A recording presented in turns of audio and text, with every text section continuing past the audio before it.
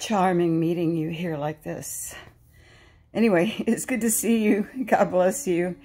I'm so glad that you decided to stop by and listen to a video on the state of my mind, I guess. If anyone is interested, maybe we could compare notes. Maybe you can leave me a message telling me what your state of mind is right now. But I've checked with younger people. I just had a birthday, and I'm doing crazy things like being on the freeway and suddenly not knowing what the heck, where I'm going, what freeway am I on, and did I take the right exit suddenly? I didn't know, out of the clear blue. And I've had two other people, one in her 20s, verify that they have had that very same thing happen here in the Dallas-Fort Worth area. So my question to everyone is right now is, are you having anything like that? And a lot of people, more new people, many, ringing in the ears, or adult kind of sound, like a vibrating sound, or all of a sudden a pressure with a sound, you know, that too. There's been reports of a lot of that. And then, of course, also, would you keep everyone in mind in prayer? Everyone here in the Dallas area that was in trouble. And we're so thankful to the Fugel family who took care of Marv's family here. Any one of us would have done the same thing, because that's how Texans are.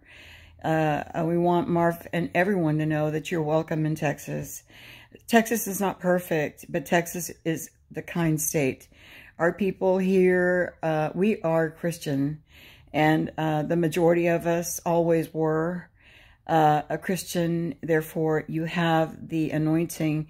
You have the presence of God here, like you have it probably uniquely the way we do anywhere else, because this is Texas. So God is our defender and our protector. Our protector. We always believed that. We never believed in any New Age order, regardless of what was on the dollar bill. We were innocent. We give all the glory and all the power and all the praise to God for bringing us through this far, because we are truly a blessed group of people. Y'all are blessed. Y'all are special. And God's going to get you through, because we are the family of God. How many of you know that we are the family of the Lord Jesus Christ, and He loves us very much? And I am more than sure that He has all of this completely well taken care of in every angle, from the beginning to the end. Every bit of it is meticulously covered. So we are covered by the blood of the Lamb and protected by His Spirit. And I'm thankful to say that.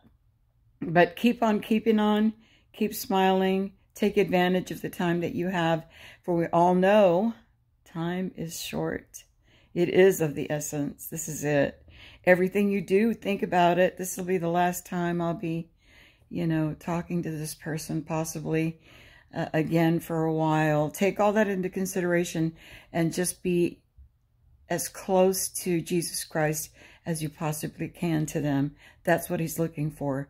A people that truly love Him, not just in words or even in service, but in trueness of heart, and yes, in service, in deeds, because that follows His heart. We are His hands and we are His feet.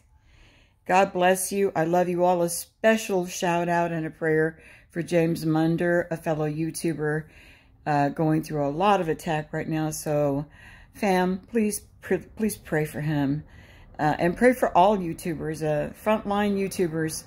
It's a tough place to be in. It isn't easy. And I'm a little small-time YouTuber. I did have a good-sized Twitter account, very active, very busy, but I got out of that because of the whole Facebook, the whole social credit score thing that is coming into play. So over 7,000 tweets in just 2 or 3 years. So I didn't do too badly, and I really enjoyed it. I love tweeting with everyone, but I had to get off, and I had to get out. We have to learn right now how to live without Babylon, because this is Babylon. And so may the Lord be with you. May He bless you. May He keep you.